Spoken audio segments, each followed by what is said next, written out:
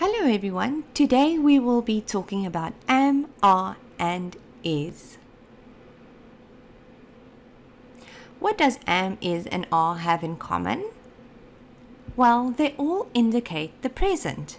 Remember, present is today and now.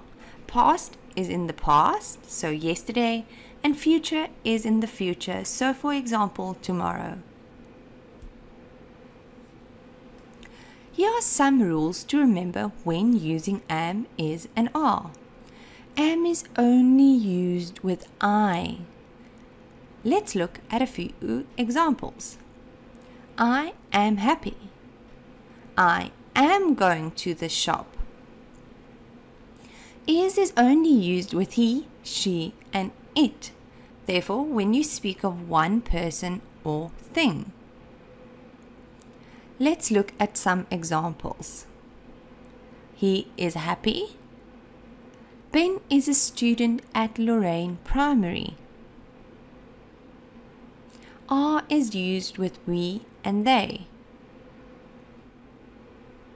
Therefore, when you speak of many people or things.